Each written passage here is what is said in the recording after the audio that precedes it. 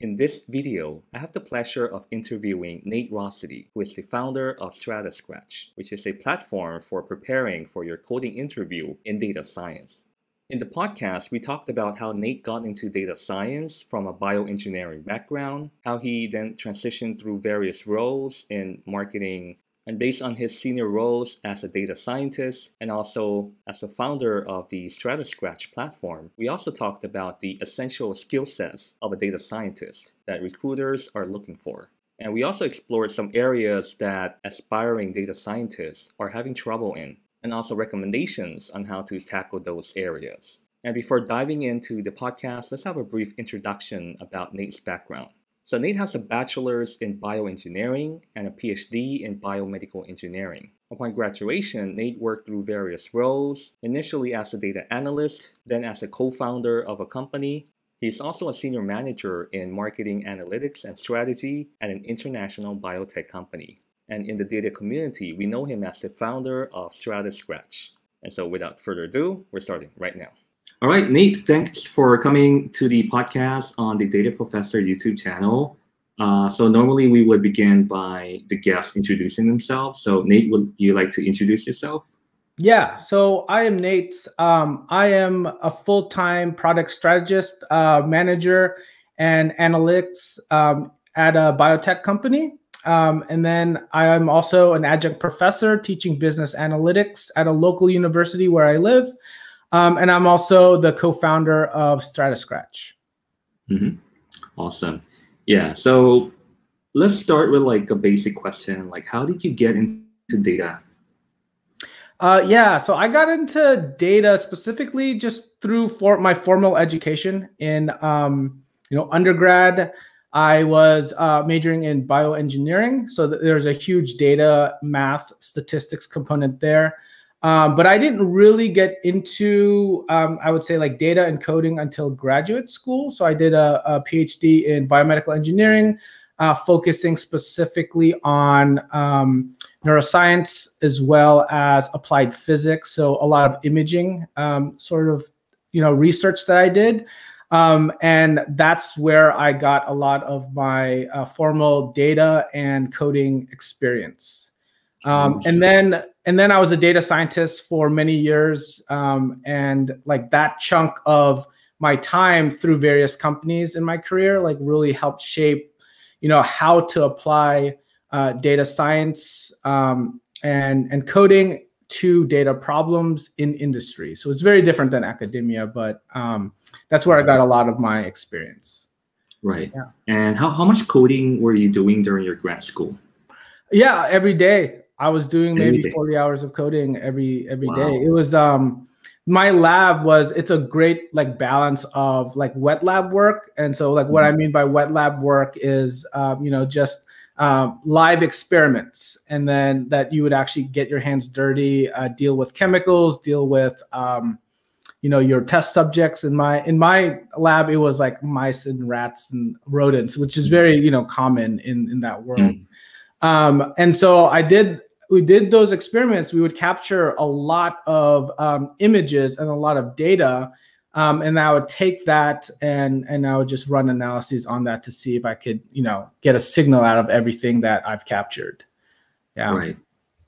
That's awesome. Yeah, so like most of the familiarity of the aspiring data scientists is to maybe use like an existing data set. Or another would be like to perform like some form of web scraping to collect data or perform survey. So what you were doing during your PhD is very unique in that you actually collected data from live animals, mice, and then you use that data for research. And then like the data that you have got after your analysis, did that kind of like drive your experimental approach as well? Was it like data driven, the loop? Yeah, it was definitely a loop. Yeah, so what I did kind of day to day is I would do an experiment and then I would capture all of the data. I would then, you obviously have a hypothesis, right? And you're trying to figure out how to analyze the data in a certain way based off of your hypothesis. And so at that time, there wasn't like a like an industry or a term called data science. That didn't exist. So that kind of dates me a little bit. But like data science actually existed back in the day. It just wasn't called data science. And there weren't like Python libraries where you can just call and say like, run this sort of model, right, on your data. And then it would just be a black box and you could just run it and see your output.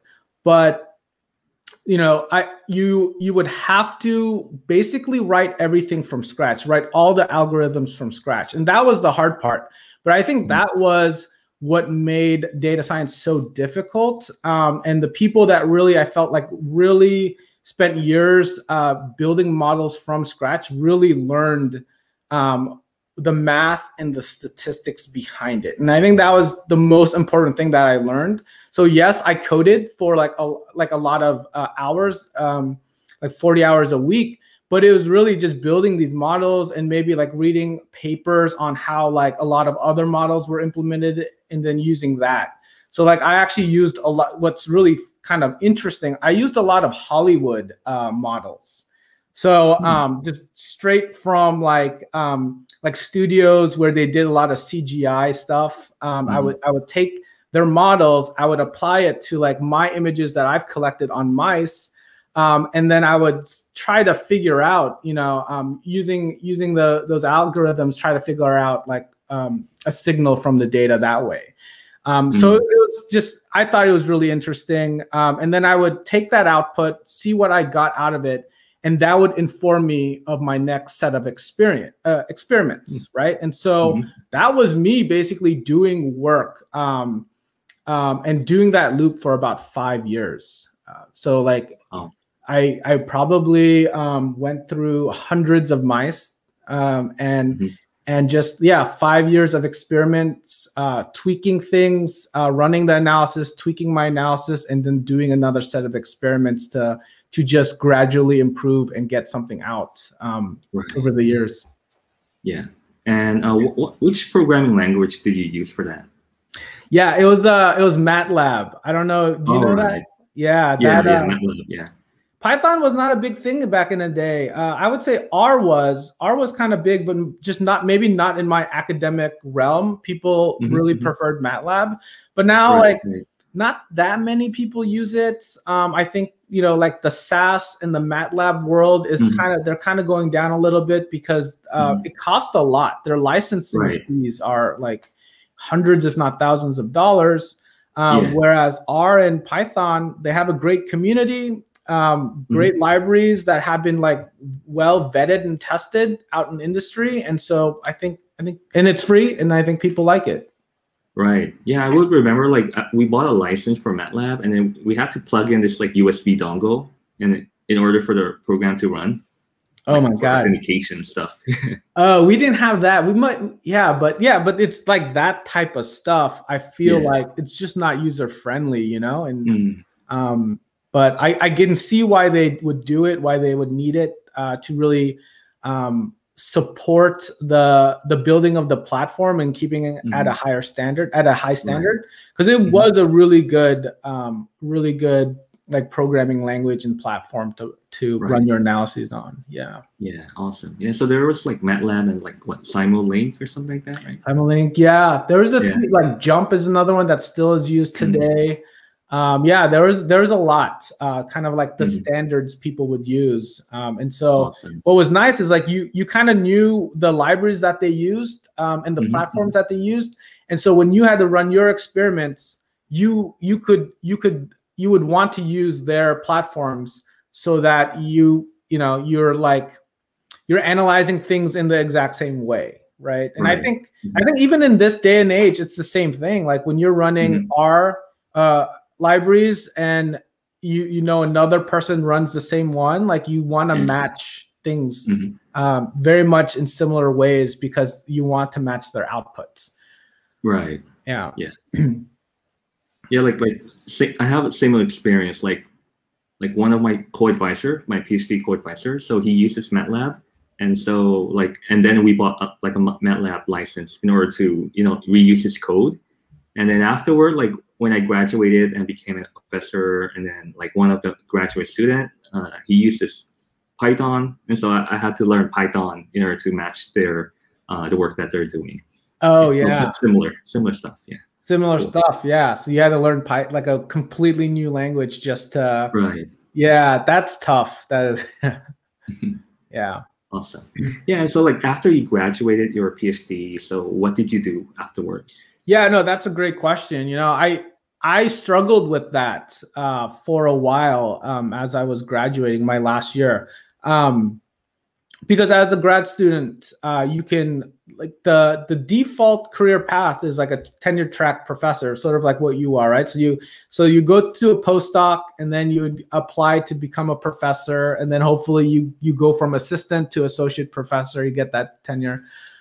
It is tough. Like, I'm not smart enough to actually do that. I just, like, when I look at the students that were in my lab and in my department, like, I just didn't think that I would be able to survive another 1 or 2 postdocs and then 6 years to get tenure.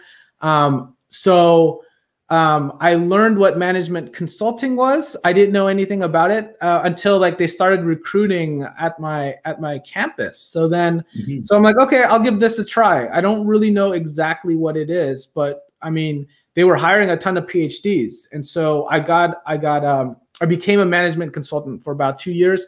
I learned the business side of things in the healthcare world. Like, my clients were healthcare and biotech and pharma companies.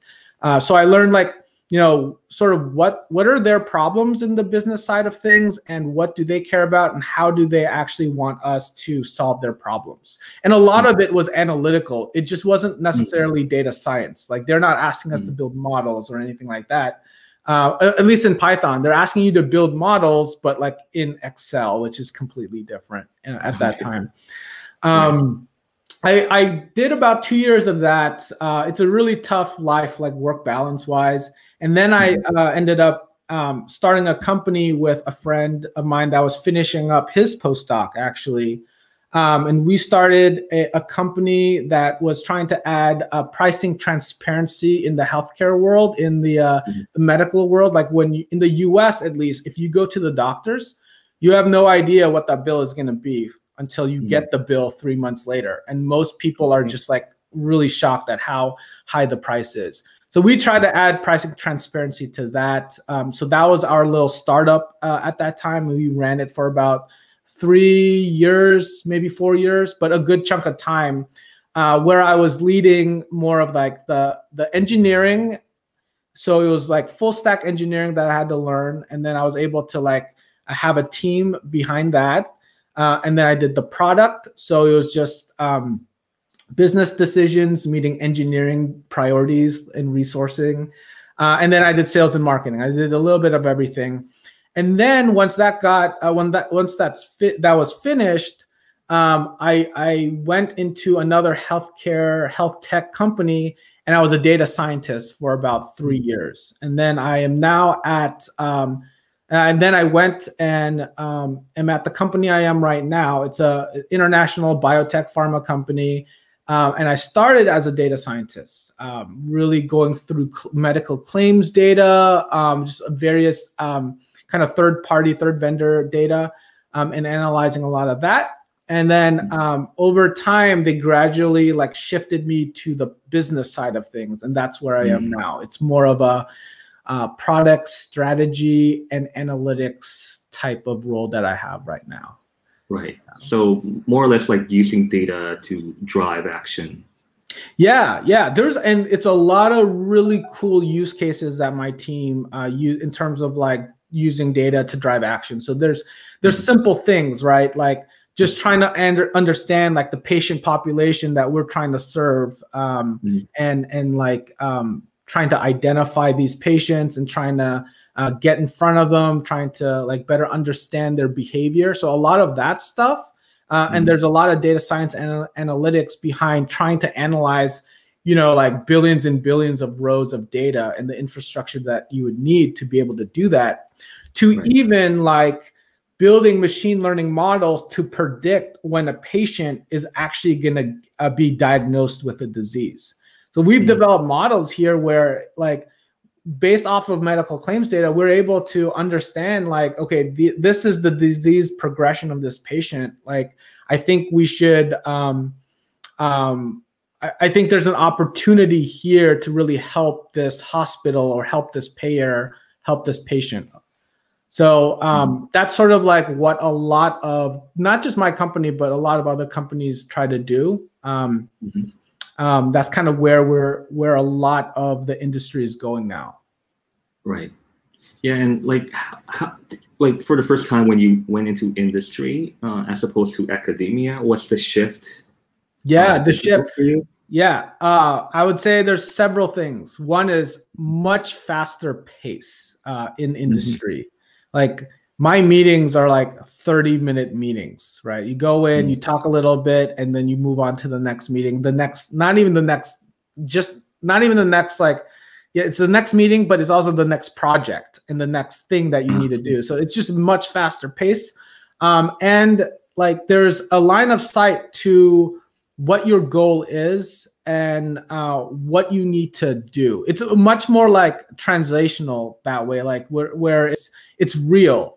And I'm not saying like academic is not real, but for me as a grad student, I spent like 3 years exploring, right? It's very much unstructured time to just kind of explore. Like you have a hypothesis, you want to explore whether or not it's true, whether or not you see something there.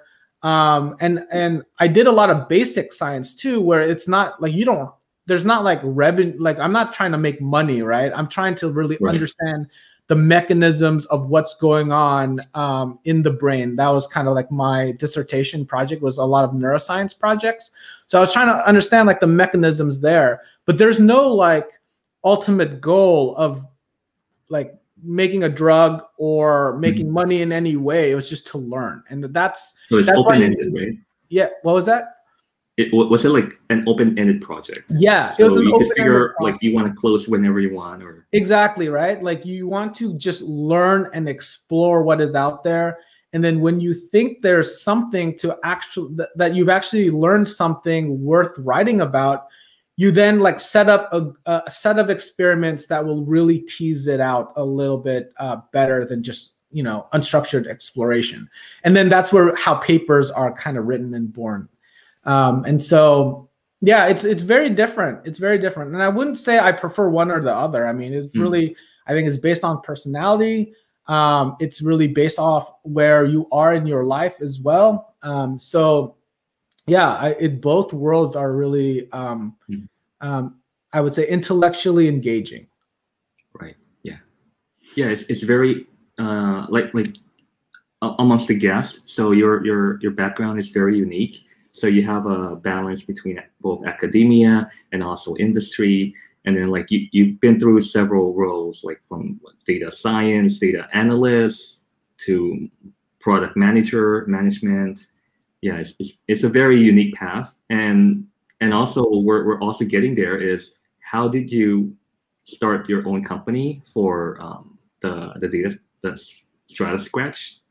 Oh, for StrataScratch, yeah. StrataScratch, yeah. So how did that came to be? yeah. So no, but to your first point, yeah, I have a very unique path that I think like when you look at my LinkedIn profile or you hear me talk about it, like if I look back, it totally makes sense. Like I can see kind of like where I was kind of, these are the stepping stones of my career path in my life. But like as I was moving forward though, like I didn't know what I was doing. I was just kind of picking the next stage or the next part of my life based off of like what I just found interesting is but yeah, so but about the StrataScratch kind of story, like I said in the beginning, I was a data scientist for a few years across many different companies. And so that meant that I had to like interview a lot at these companies and really try to really understand where they're coming from, because most of the time as data scientists interview, it's not like we don't have the skills, right? I mean, like the coding stuff, like we understand, we just need to polish off a little bit. A lot of the product case questions we can just like polish and refresh, but we have the skills. And so I just needed to find platforms and like maybe books out there that could really talk about the interview process. So to me, it's very much like studying for standardized testing, right? Like in the US for SATs. Like I know the material, but I need to know how the tests are like conducted and given, because I'm studying for the test. I'm not studying the material. And so that's kind of like how StrataScratch was born, in that I couldn't find a really good platform. The standards out there at that time were LeetCode, which are algorithms, and they have a few questions on databases, but the databases were not questions for data science. So I'm basically studying off a platform designed for software engineers. And that's not necessarily like great, but it was the best thing I had at that time. And then I think the second one was like HackerRank, which, you know, I didn't necessarily like that much. I just kind of used on and off.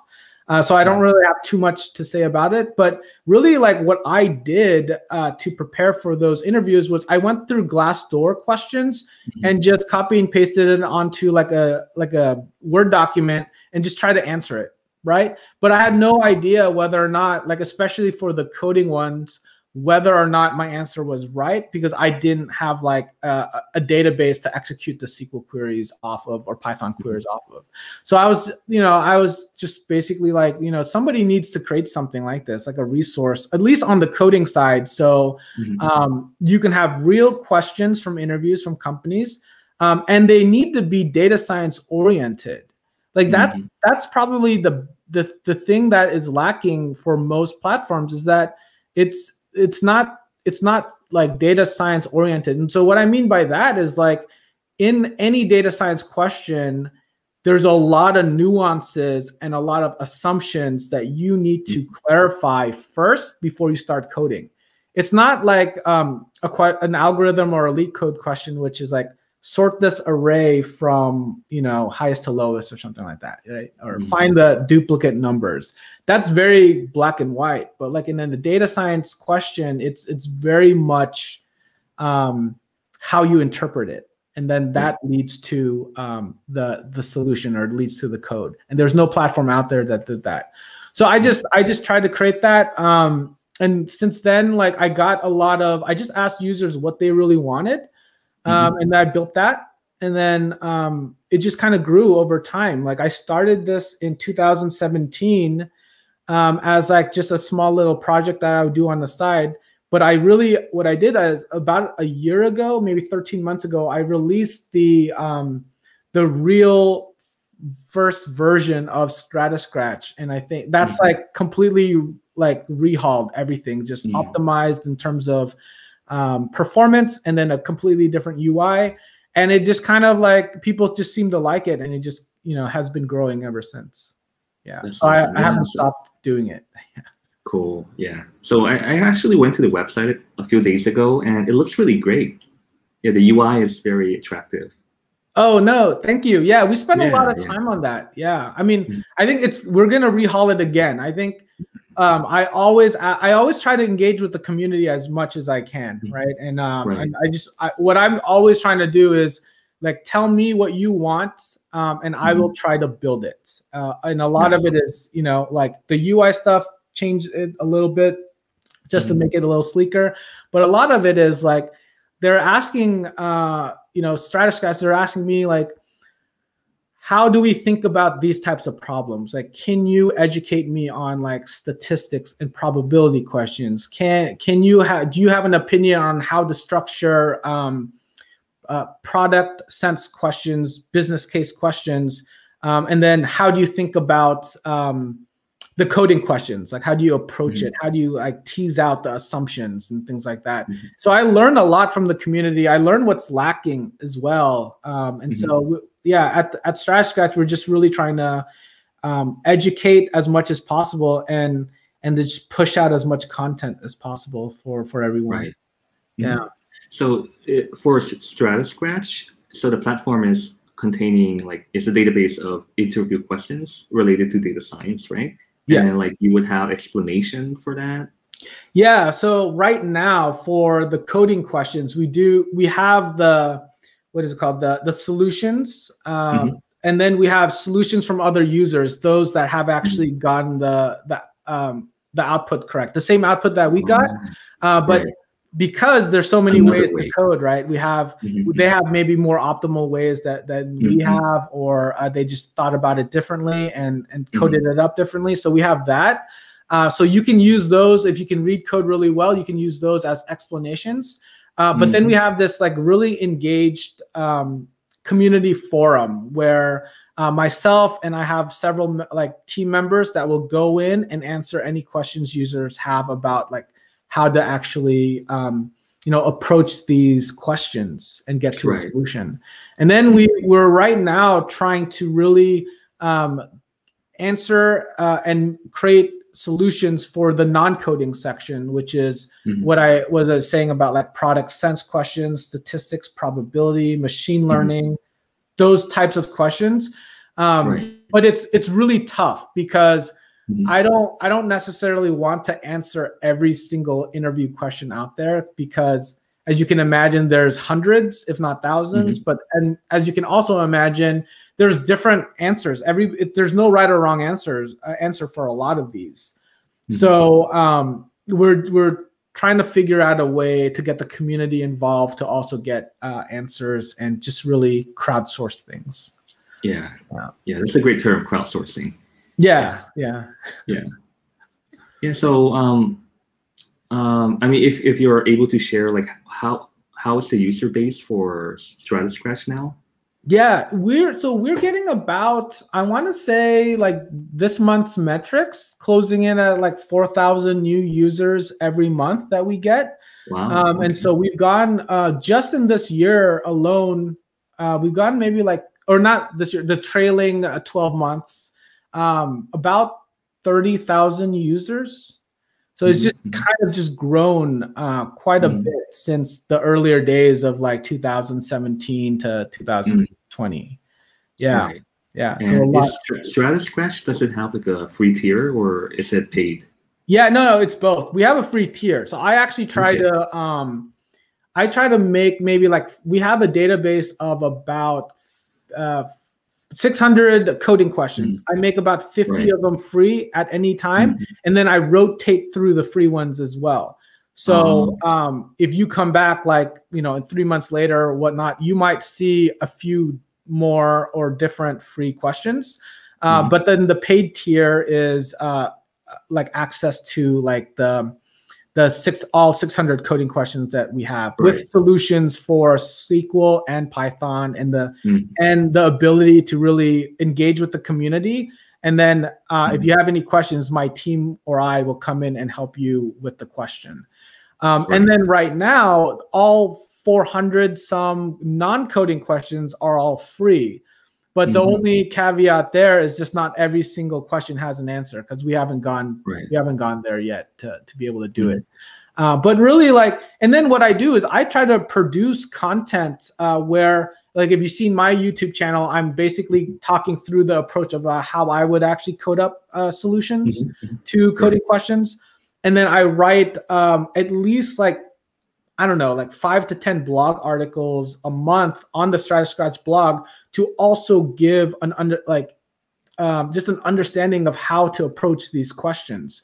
So I try to keep a lot of things as technical as possible, and I want to give away as much free content as possible.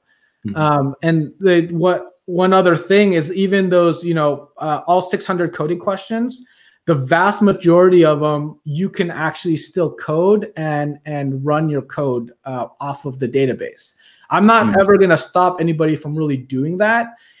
It's really like the only thing you're really paying for, I guess, is like to validate your solution with my solution. That's it. You're paying for a button that does that. And you're probably also paying to see user solutions, like how other people have done it. So like access to the community is kind of what you're paying for. But that's really it. Yeah, my goal is also always to kind of like push out as much free stuff as I can. Yeah, that's awesome. And I mean, it's a great way to refresh as well as for those who are like preparing for their interview. And I mean, I would believe that the cost that they would incur for being a member of StrataScratch would pay itself off in like maybe in a couple of days if they got hired, right? Yeah, no, absolutely. I try to actually, I'm probably the one of, I actually, two things, I guess. Like I try to price myself at the standard or even a little bit lower because of what you mentioned. Just trying, if you get a job, you pay for it automatically, right? But but even then, I also know I try to do like price parity as much as possible. So if you're from like certain countries that like, you know, the US dollar is just very strong and you might not be able to afford it, or it's like too much of a jump to afford it, there's always like discount codes at the top based off of the country you come from. And then you can always apply the discount there. So, you know, we want to make it, we understand that like the US dollar is not, it's very strong for a lot of other countries. And so we want to make it even for people as much as possible. Yeah. Right. And are you expanding internationally? Like, are you like localizing your content in another language, perhaps like maybe translating the answers, solutions to another language? Like Chinese, Japanese? Yeah, no, that's a good question. Like I'm not, and I don't even know. Yeah, I haven't even thought of that. Yeah, just I haven't gotten any requests to do it or anything. But if people want that, you know, like I could definitely look into it. Like these translational services that would do something like that. The only language we are expanding into are more coding languages. Like we're going to do R and like different database engines and things like that. But yeah. Nice. Yeah. So I mean, I was about to ask you about content creation. So you mentioned briefly about that. So maybe could we dive in a bit? Like what inspired you to become a YouTuber as well as, so this is probably your fourth endeavor, right? So for one, you're working full-time in product management. Second is you started StrataScratch, and what was the professor, adjunct professor. You are an adjunct professor, right? And then also you're a YouTuber as well. Right? So the YouTube, so content creation, as a whole. But yeah, I'll focus on YouTube. So YouTube for me, it was really a function of trying to do marketing for StrataScratch. Really, like I'm just not a good marketer, and I don't really know really what it takes to do a good job marketing like the product or whatever it is. But I know YouTube has a great data science community. And so what I wanted to do was make videos and just kind of offer like free advice to people and to educate them as much as possible based off of my opinions and what I've seen through my career. And so that's kind of like what I did. And I started doing one video a week. Now it's really hard to keep up with that. So it's gone down to maybe like one video every other week. But I'm still trying to create the content as much as possible. But when I think of content as a whole, even outside of YouTube, you know, like I think of like for me, I like to write. And so it's easier for me to write and get my thoughts down than it is for me to create YouTube videos, because I'm not like a great like personality on on the screen or anything like that. And like off the cuff, I'm terrible at talking, in my opinion. So I like to write. And so that's why like I try to write as much as possible. You know, like I mentioned before, 5 to 10 blogs a month that I write. And I also try to write like not only technical things, but just like opinion articles on like, you know, like my career or my reflections as a data scientist through the various stages, from like being very junior to more senior to like, you know, life after data science type of material. So I try to like, I sway towards more of the technical stuff, but I do try to sprinkle in like some of my reflections back to when I was a data scientist and more mid-career. Yeah, that's how I think about data science. I mean, sorry, that's how I think about marketing.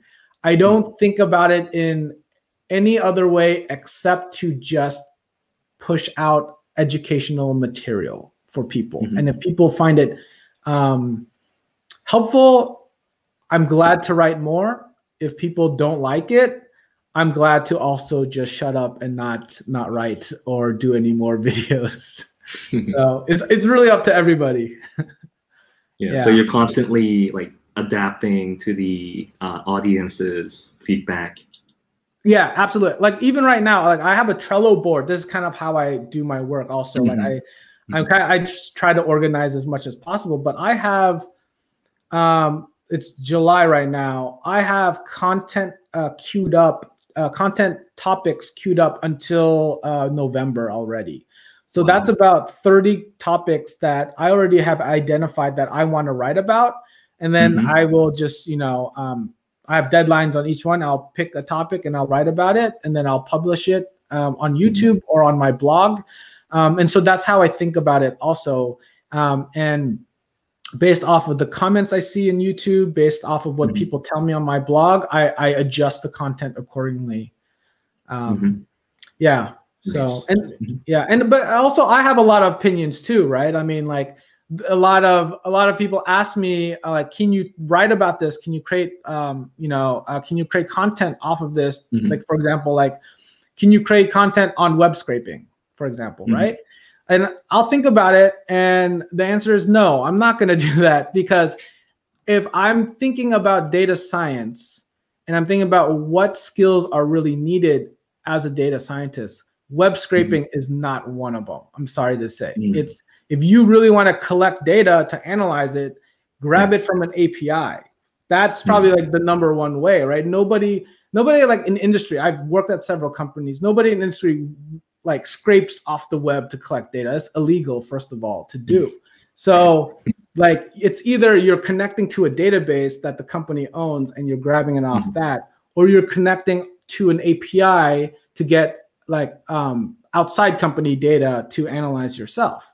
So how about we learn those, techniques, and I'll write about it, and I'll give you as much information as possible, because I feel like maybe that person's, question behind the question is really, how can I learn how to collect data?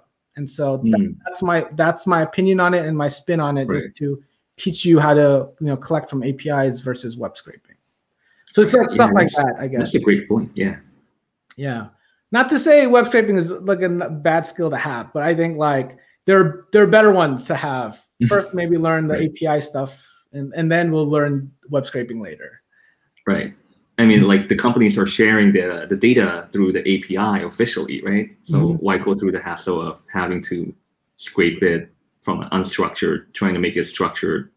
Yeah, and then there's a lot, and all of this stuff on websites, they're all IP, like owned by, the IP is owned by those companies. So you scraping it is actually illegal. So for startups, maybe it doesn't matter, right? Like you need to do what you need to do to get your startup off the ground. But for like working at like major companies, like I work at, like there's no way that would be approved by anybody, because we can get in a lot of trouble if they found out. Yeah.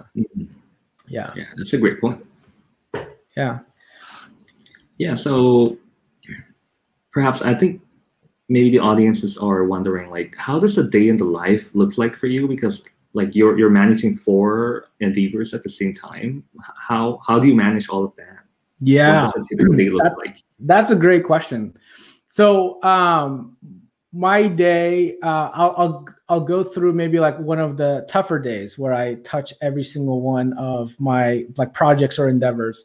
So I typically wake up, like at 6 in the morning, because I work full time at a company in the US, but my company is international. So oftentimes there are global calls with either teams in India or teams in Europe. And so like my meetings can start around 7 a.m. or 8 o'clock in the morning, but I try to do StrataScratch stuff in at least an hour before my first meeting at my company. So like 6 a.m. might be the time I do some StrataScratch stuff, do an hour of that. and then I'm doing my full-time work at the company that I'm at right now. I don't touch any of my other work, any StrataScratch or any professor stuff until I finish that. So that's typically, it could be like 7 to 5 o'clock. It could be like 9 to 5 o'clock, but it's very consistent there.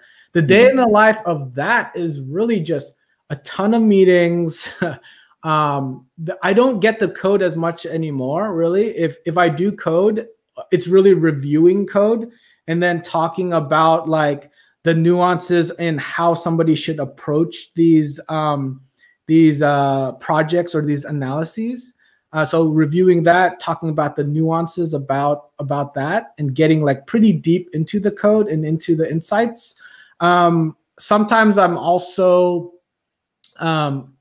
writing up requirements for another project. So I have another analysis that I want to kick off. I'll write down all the requirements of that, and I'll talk to a team to explain, this is what I want out of it, and this is, I feel like with the data, what you can get out of it, and these are the trade-offs, right? And so this is what we need to watch out for. So I'll do a lot of that.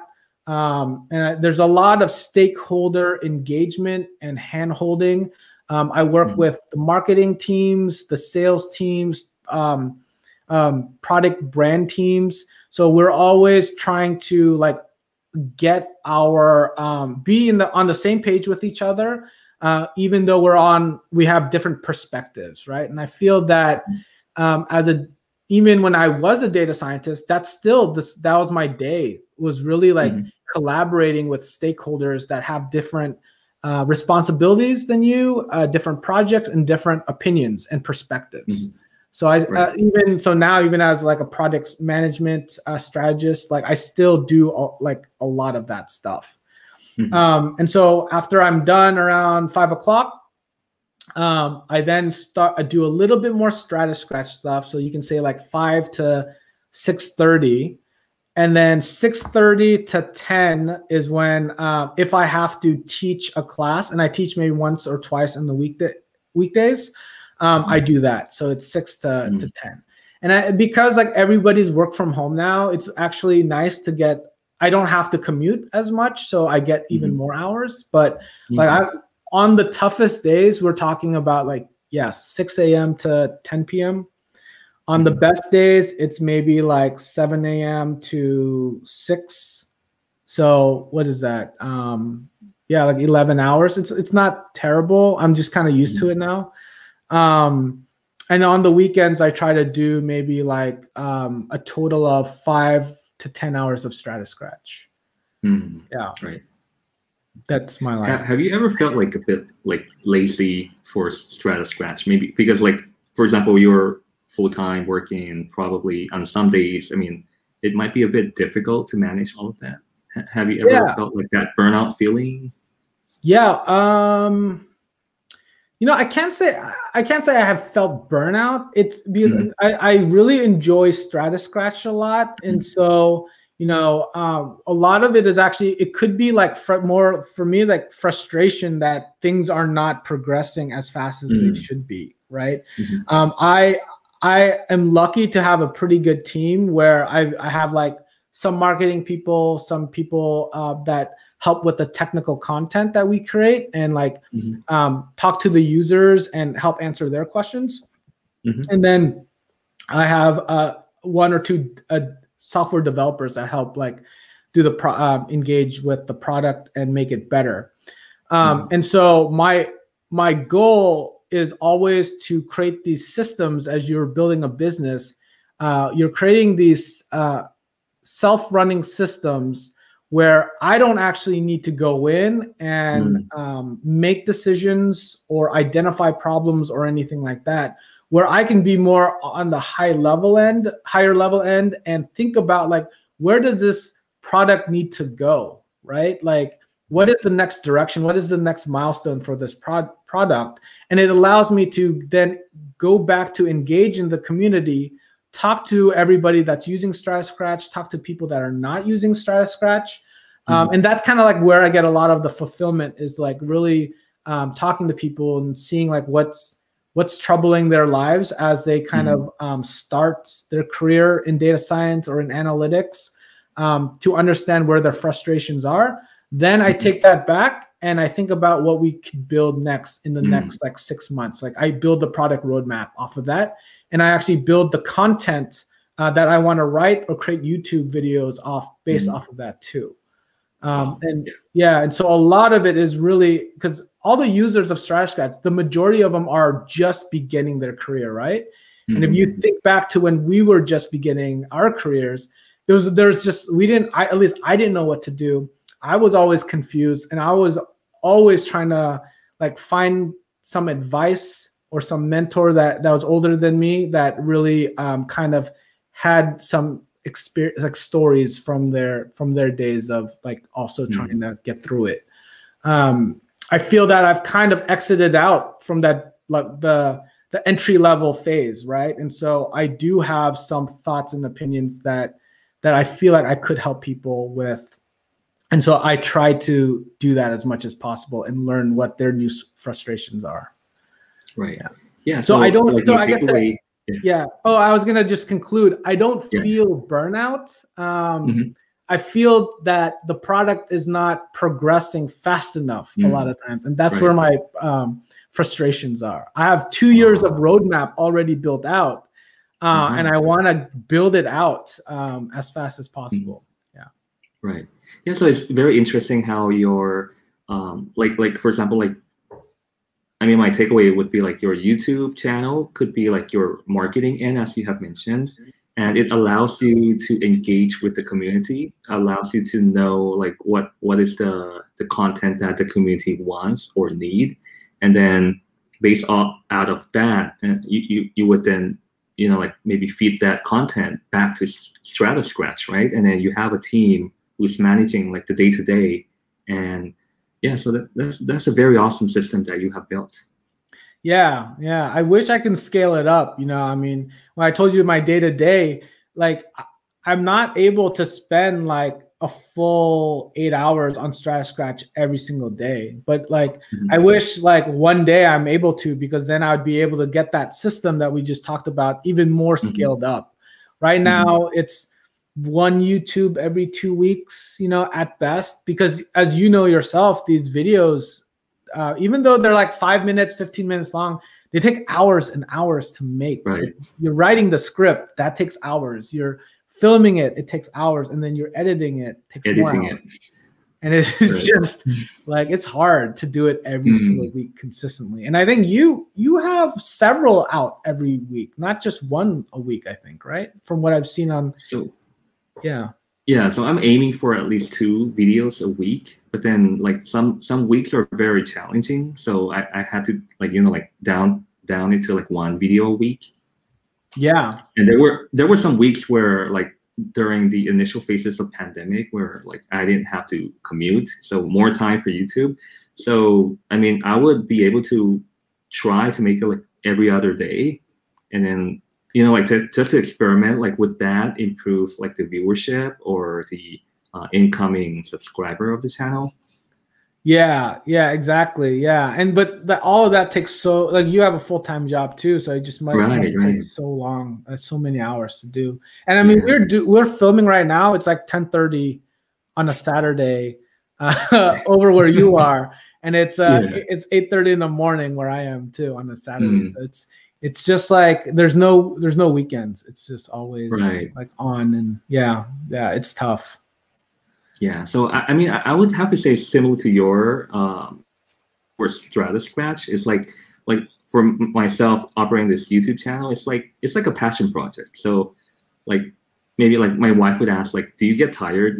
I mean, she would see me like editing the videos and all that. I'm like, I don't feel tired. I mean, although physically tired, but then like mentally, never tired, because there's always new things to learn, new friends to meet and talk to. It's pretty engaging. Yeah, I agree so much with what you just said. Yeah, it's a passion project. Like, we don't need to do this, and so it's just because we like to. And I think also like just the people that engage out and reach out to you probably and to me via comments or via LinkedIn, whatever other channels there are to reach out, they're always very positive, and I think that also helps a lot with any burnout that you might experience. Yeah. Right. Yeah. Exactly. Yeah.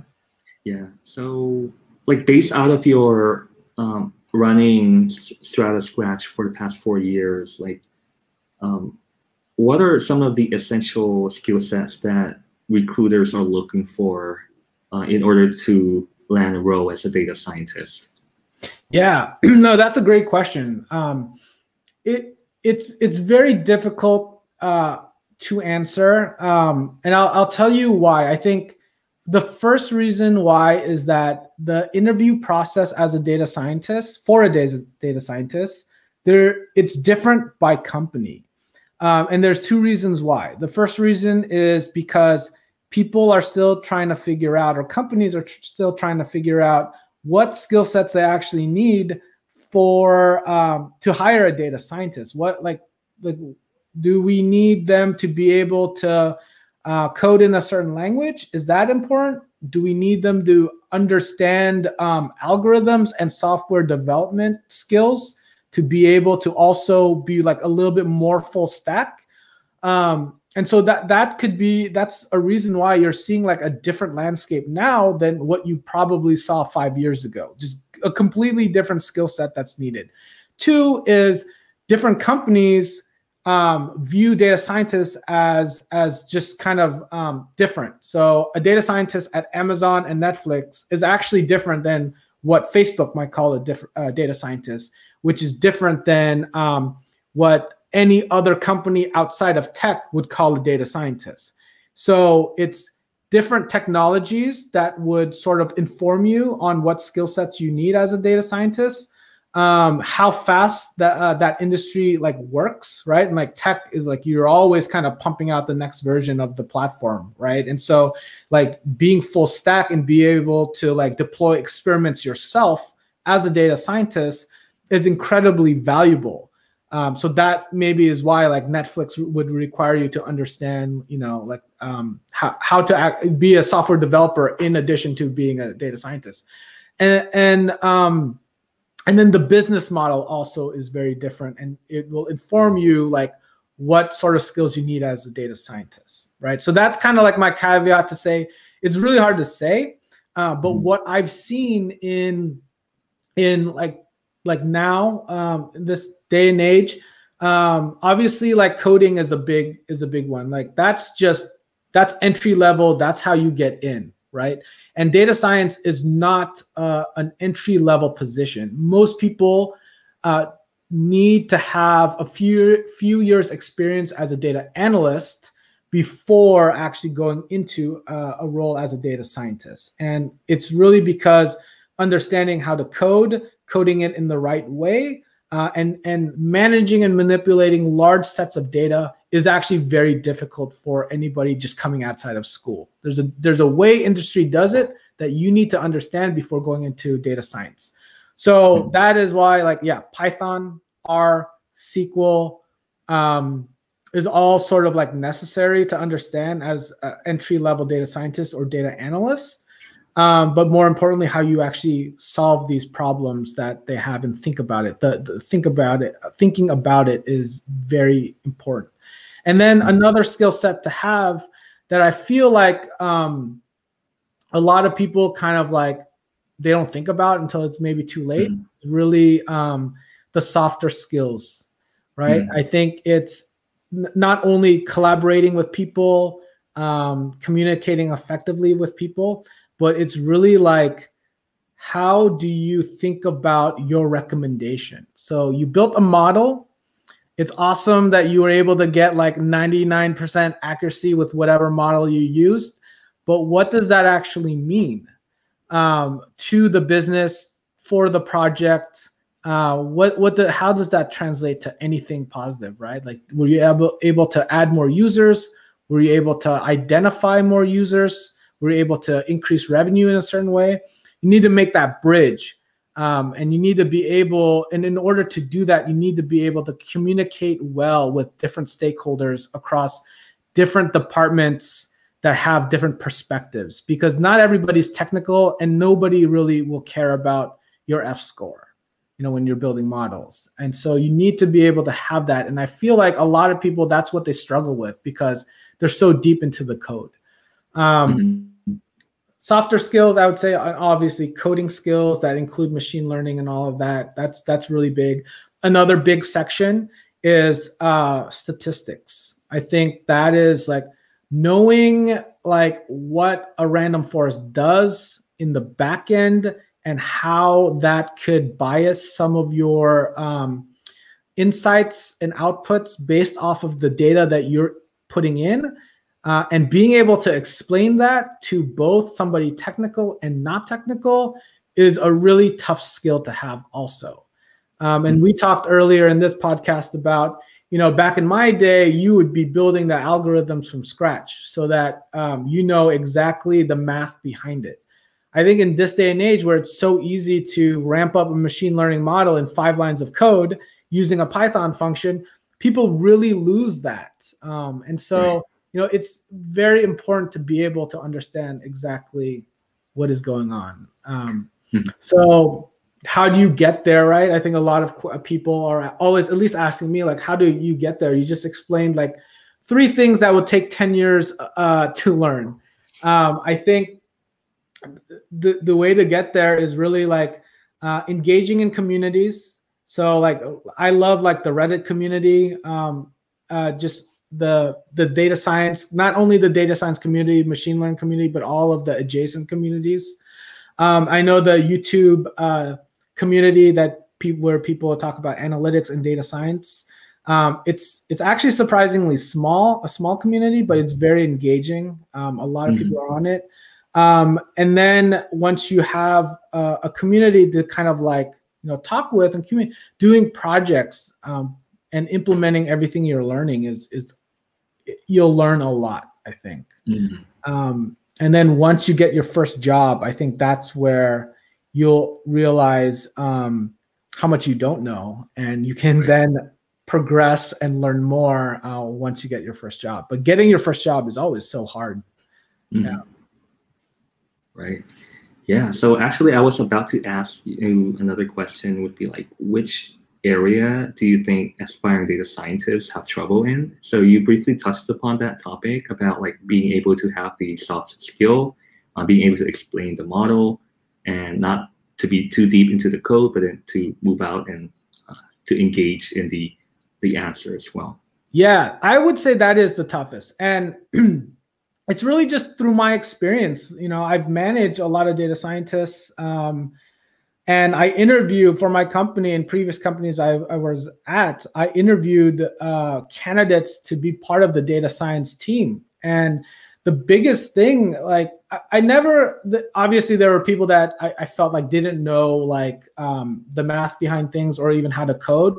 But like aside from that, 90% of the candidates come in, they have the technical skills. That is not a problem. It's really about how they're explaining their solution to me. And it's really about when they're talking about a project and I'm like trying to double click into something or dive deeper into something. I'm asking like, hey, why did you choose this model? You say you choose like a clustering model. Why did you choose that?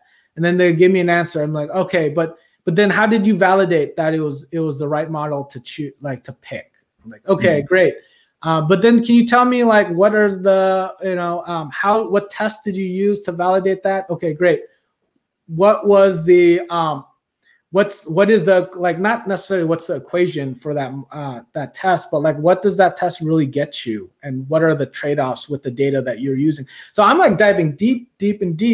And it gets really hard to explain, right? Like why you're doing what you're doing. And I think that is, if you can actually be able to explain everything you're doing to somebody that's not in the weeds with you, that are maybe technical, but like just that wasn't there when you were coding, so this doesn't really know why you're doing what you're doing, you will go far. That like somebody that is technically brilliant at that, able to explain and communicate to both technical and non-technical people and is just has a positive attitude and seems passionate about their subject will have a successful career. There's no doubt about it, because like I interview a lot of people, and I would say like communication and passion and like enthusiasm, they're not always there.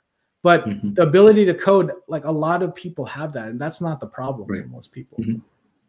Right. And like while you're I mean, as a role in as a recruiter, I mean, you could probably detect that passion and enthusiasm for data off the bat. And was that like a major criteria for hiring, or do you have other parameters as well? Yeah, it's not like a written major parameter, like they need to have enthusiasm, but it makes the interview more positive, right? Like the interview is going to be like an hour. Sometimes they're much longer than that. So if I'm struggling to engage this person, I'm just like not going to be engaged either. And it's easier for me just to write like, you know, a pass for this guy just because, you know, it wasn't a great interview. But also, like, I always ask myself is, am I going to like working with this person? Is my team going to like working with this person? And and if this person, this first time I meet them, doesn't have any enthusiasm at all, my team and I are not going to like it. And that's sort of like, at least for me, the biggest factor that I have when hiring is that question, because you can really ruin somebody's day just by working with a crappy like teammate, right? It's just, that's the thing. Like, it's so hard to motivate people. It's so hard to like find really good people to work for. So, so like I am, at least myself, I'm very picky, especially in that criteria. Other things, I think your question was like, are there other things that I look for? I think like what I said, just being able to explain your projects that you've done in the past and really understand why you did what you did what is a major kind of skill set that I look for. And really, like, if you think about how long an interview lasts, you really need to only get through like 2 projects at most, depending on how many questions that, you know, that I would ask. So it's not like I'm asking you like describe a project from 10 years ago. I'm asking you describe a project that you're working on right now. You should be able to tell me kind of the details behind it in a concise manner. Yeah, I think those are the 2 biggest skill sets that we look for sure. Yeah, awesome. So I think we just ran out of questions, and I mean, I really enjoyed the discussion that we're having right now, and probably I would love to have another discussion with you maybe in the future as well. And so would you like to tell us like how can we find you on YouTube or on the website? Yeah, absolutely. Like, I would love to have another conversation with you, diving into other parts of, you know, data science or career or anything. But yeah, you can find me. My channel, it's called Nate at StrataScratch. And then all of my blog articles are on the StrataScratch website, stratascratch.com. That's where the platform is, and that's where all the blog articles are. And then my email is also there. But the email is Nate at stratascratch.com. So you can always email there with any questions that you have. Yeah, thanks for having me. Yeah, it's a big pleasure. And the links to the website as well as the blog website as well. So they're also going to be provided in the video description of this video. And so, yeah, thanks, Nate, for being on the podcast, and hope to have you soon. Yeah, thank you. Thank you. Have a good one. Yeah, you too. Thank you for watching until the end of this video. And also please subscribe to Nate's channel, and I'll provide you the link in the video description. And if you're finding value in this video, please smash the like button, subscribe if you haven't already, and make sure to hit on the notification bell so that you will be notified of the next video. And as always, the best way to learn data science is to do data science. And please enjoy the journey.